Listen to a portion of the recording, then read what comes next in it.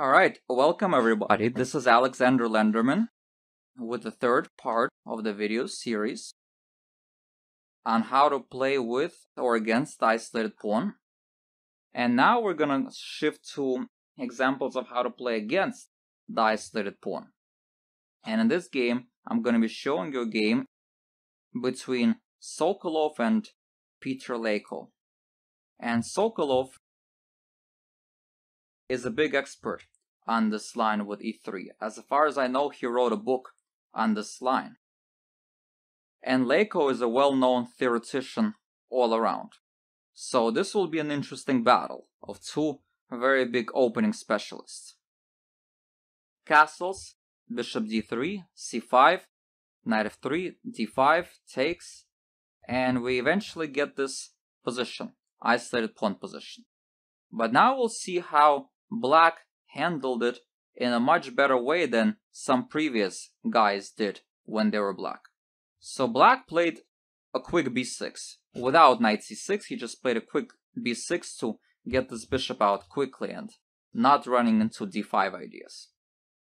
Bishop g5, bishop b7, rook c1, and he played h6 to ask the question to the bishop. Bishop h4. And now he played knight c6. So now, of course, d5 will never really be anything special. Not here, because of simply knight a5. The bishop will be attacked, and then Black will take, and maybe win the pawn. So d5 is really not working here. Not with the bishop on c4. So he went back to d3. So maybe at some point he wants to do bishop b1, queen d3, the ideas that I've shown you before. Black plays a nice move, bishop e7. He realizes that the bishop on b4 doesn't do very much anymore, so he brings the bishop back to e7. And as you'll see, Black has a very interesting defensive idea in mind, which is one of the more important defensive ideas that you have to know when you're defending against an isolated pawn. Bishop b1, rook c8, rook e1, and now knight h5. A key idea. And now this idea has to be with the bishop on h4, because if the bishop was on g5, he can go back to e3. But now, the bishop will have to be traded. After bishop g3, for example, he'll just take and maybe play bishop f6. And he'll always be able to go g6 without having to worry about the h6 pawn, simply because this bishop, the dark square bishop, got traded.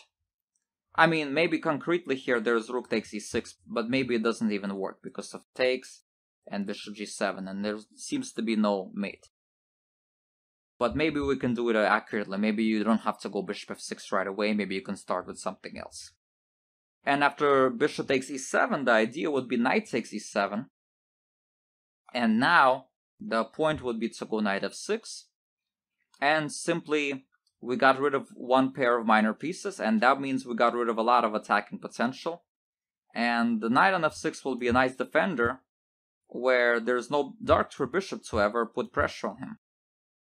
And one light square bishop won't really be able to do as much.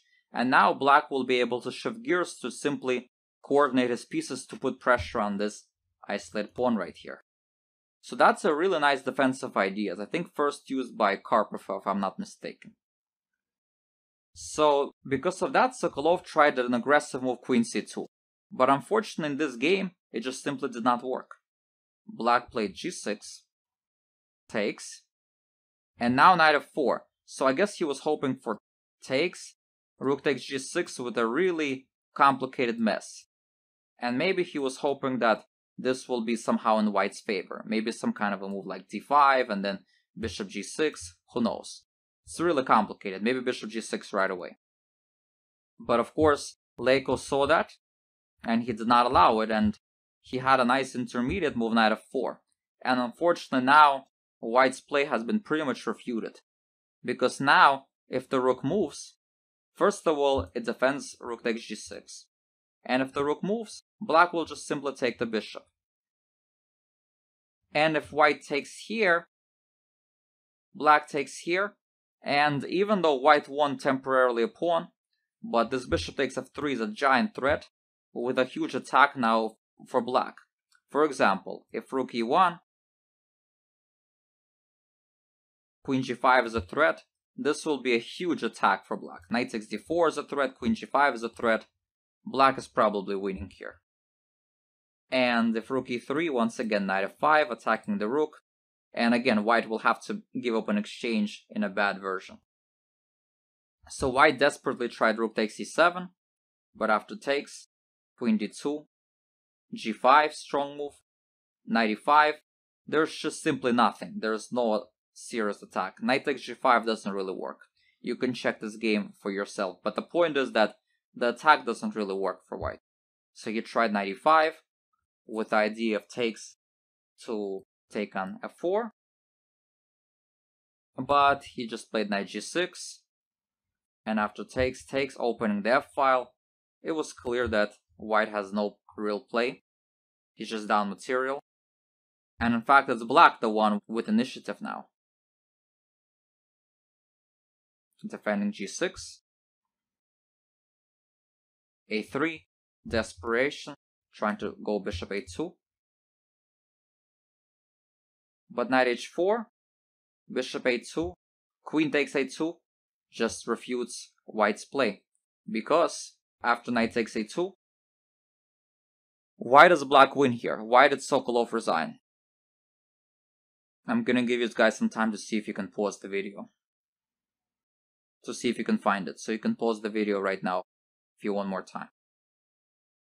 So the idea is simple. Takes, knight f3. King f1 only move. Otherwise knight e1 check. With the bishop discovery. Bishop a6 check. King g2. Knight e1. Picking up the rook. So you see how a nice defensive idea can pretty much induce opponent into an unsound attack, and just like that, you can win a very nice game. And that's against a really strong player, Sokolov, 2663, who is a specialist in this line.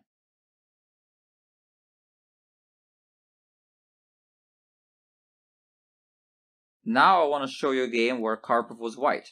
And this time, you'll see a nice example where he showed how to play against the isolated pawn.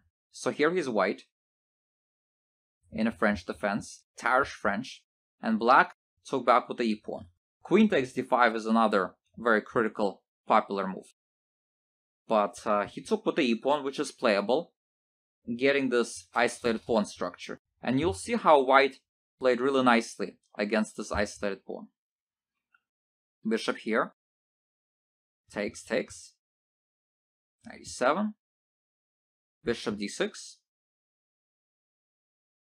And he develops the bishop to g5 in order to potentially trade the bishops from h4 to g3 and get rid of this dangerous potential attacker, the dark square bishop. Bishop h4. So you see his priority first of all is to trade the bishops. And then he goes on and sees where he should put his pieces.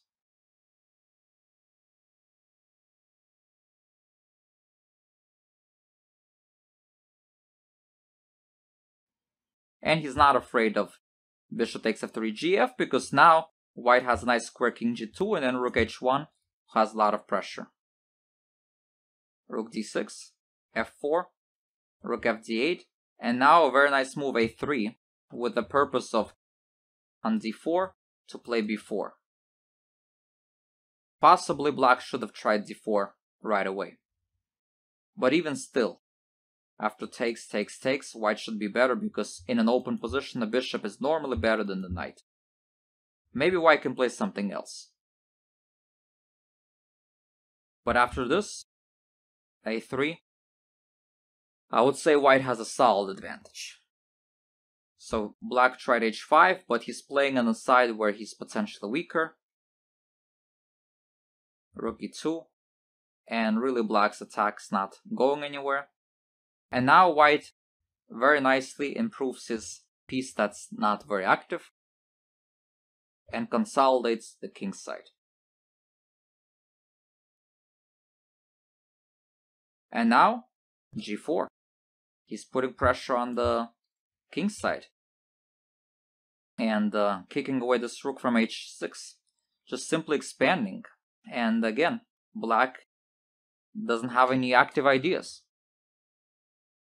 And finally, a really nice move, king g3, consolidating, and eventually he just wants to go rook h2, trade the rooks, and just mate the guy. Very simple. Knight c5, bishop f5, g6, and now a very nice intermediate move, b4, because of course after bishop here, knight e4 would be the idea. So b4, knight e4, knight d7 didn't work because of a sacrifice on g6, so here takes, queen takes e4, king g7, b5, knight a5, queen e7. Now queen takes c3 doesn't work because the attack is too strong, like rook e3, followed by, let's say, knight e5, queen f6, like for example queen here, rook e2, and just no play. So he tried trading the queens, but that didn't help very much either. King g4, rook f8, rook e7, and now because of the threat of knight e5, black resigned the game. And one more game I wanted to show, well, maybe two more. So this game between Korchnoi and Karpov. So you might be wondering where I learned the idea of knight h5. This is where. Famous game between Korchnoi and Karpov. Back in 1981 match. So you have a queen's gambit declined, transposing into an isolated pawn position, and there you go. This idea, knight h5. Trading the bishop. And remember, it has to be with the bishop on h4, so that the bishop cannot go back to e3. And you'll see how black, in a very nice way, just simply outplayed. Black outplayed white. So knight e4 is a mistake, of course. Trading off pieces when we have an isolated pawn is normally not a very good idea, unless your piece is much worse than your opponent's. And after bishop c6, he traded once again. I guess what he was thinking was that he will take with the knight, and then he'll get d5 in. But that was not meant to be. Karpov correctly took with the rook. And now, after rook c3, well, maybe he should have tried this, but then he would have taken with the pawn, and then he would go queen d6, rook d8, and then just play knight f5 and simply start attacking this pawn. And this pawn on d4 somehow becomes weaker than the pawn on c6. So, rook c1. That was the variation, so he played rook c3, queen d6, g3, rook d8, rook d1, rook b6, and now he was able to keep the rook on to put pressure here. Queen e1, queen d7, very nice idea, with the idea of going rook d6, rook d3, rook d6, queen e4, queen c6. So he always wants to trade queens, because if queen takes, here he has just knight b4. So slowly but surely he surrounds this pawn in a very nice way.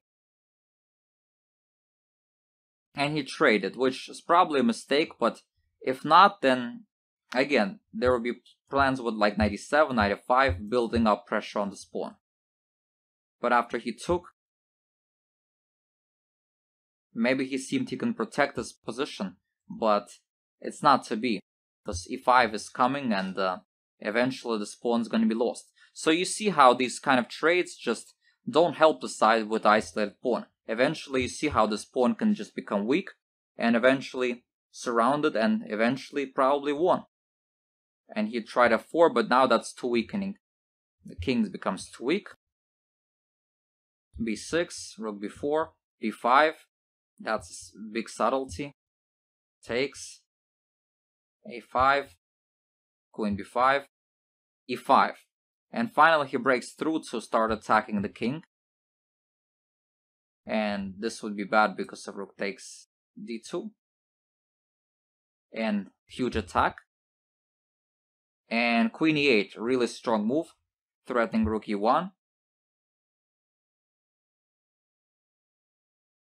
Queen c6.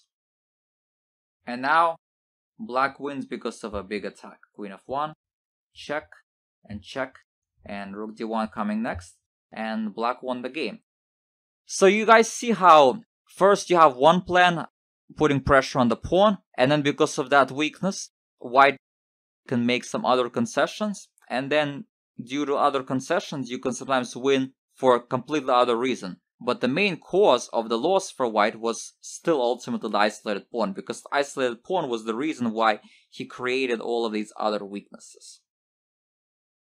Okay, and one more game I wanted to show you is my coaches. Georgi Kachashvili was white against a strong grandmaster from Israel, Michael Royce. And Georgi in this game was white. And he played this e3 Nimzo. And as you'll see, actually, sometimes you can get an isolated pawn position. Well, I mean, sometimes when you're playing the Rubinstein Nimzo, sometimes you can actually give your opponent an isolated pawn too. Sometimes even that happens. And here white played a nice move h3, because if he goes b3 right away, black will play bishop g4, an annoying pin. So he played h3, queen e7, and now b3.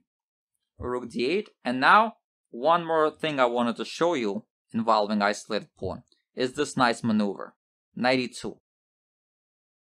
Simply trying to go bishop b2, and then controlling some dark squares. This was an idea used by Nimzovich, as far as I know. And once again, white outplayed very nicely black in this game. So black played knight e4, trying to get some activity. Now trading right away might not be very good, because black will get his queen very active, or maybe even bishop d6. But so for a concrete reason, this trade here isn't good, but there's no rush. Knight f4, threatening bishop b2. And again, black's activity is more or less neutralized, because white built up a really nice harmony against black's attacking ideas. And black found nothing better than to just trade off these bishops, but of course a plan like that is passive, and after a strong move rook b1, which allows this rook to be activated with a tempo, once again black has a prospectless position with this isolated pawn, suffering for the whole game. And Georgi played really nicely here. He activated all his pieces. Now he went knight back to e2, taking away attacking active ideas from black. And now he traded queens. And now e takes f4, very interesting idea. Maybe knight takes f4 was also good, but Georgi had a nice idea in mind. Knight d4, f3, g4, and just putting a lot of pressure on the king side, while this isolated pawn is still controlled pretty heavily by white's pieces. This was an idea once used by Botvinnik, if I'm not mistaken. So here, g4, f3, and now the king comes in the game. White has a space advantage. Now black wants to go bishop b5 maybe at some point, trading this bishop, so bishop b1. Also something to keep in mind, this bishop on d7 is not a good piece. It's blocked in by its own pawn, and it has no prospects. So that's why this kind of trade white does not want, because this bishop on b1 is very important. It takes away black's active ideas. So not all trades just automatically are good for a person playing against isolated pawn. Sometimes you have to realize that white's bishop has a better role than this bishop. h4, threatening g5, takes, bishop here, king e3, rook d8, and now king comes all the way marched to d4 in a very active square. And slowly but surely killing all the counterplay. Black found nothing better than to trade rooks. And he penetrated with the king. And here black resigned, because after takes, knight f5 is really strong, followed by knight takes h6 and the h-pawn queens. And after g6, I think he was maybe afraid of bishop takes and then f7. And looks like the pawn might queen. Or it might be some other line. It might be actually g5 first. And black is sort of in zugzwang. Although, maybe he resigned a little bit prematurely. I mean, I remember Georgi showed me this game and he said that there were some practical chances. But the point is that white is actually winning this position. And the point is that the strategical battle was won by white, and once again, the isolated pawn in this case was beaten. So as you guys see, isolated pawns are really tricky. Sometimes you can have a really nice attack or really nice pressure having the isolated pawn, but sometimes it might turn into a weakness. How to get better at understanding when is the isolated pawn good and when it is not as good? Well, I'll give you guys some homework. I'll give you some puzzles to try to see if you can solve them. And hopefully, the more experience you have playing with isolated pawns and against them, hopefully the better you'll become. So, until next time, this is Alex Lenderman signing off. Thank you very much for watching this video.